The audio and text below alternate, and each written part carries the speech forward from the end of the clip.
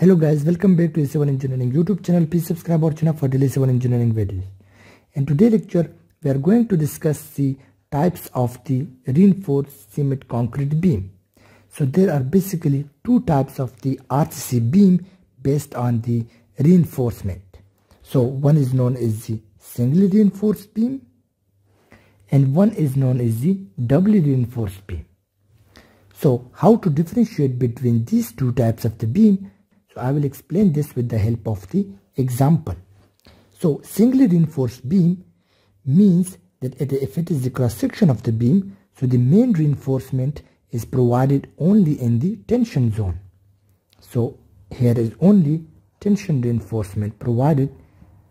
Tension reinforcement is provided only in the tension zone for taking the tensile stresses. While in the case of the doubly reinforced beam, we have tension reinforcement,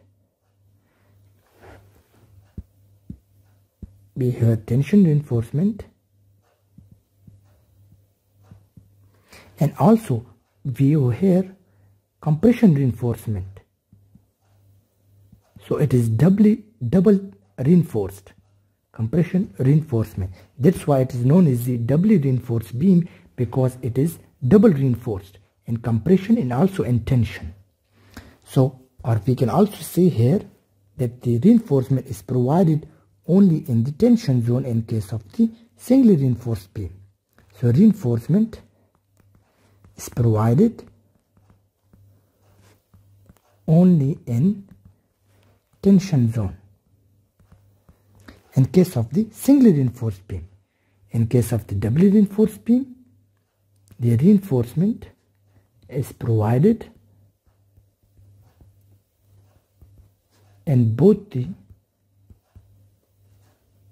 tension and compression zone.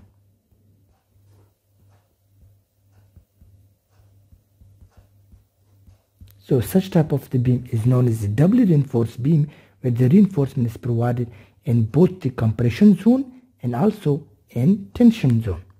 While when the reinforcement is provided only is the tension zone, this type of the beam is known as the singly reinforced beam. So what is the reason that we provide the double reinforced beam?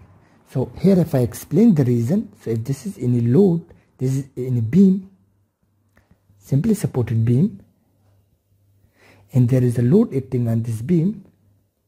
So due to this load, we provide the reinforcement in the tension zone here to take the tensile stresses.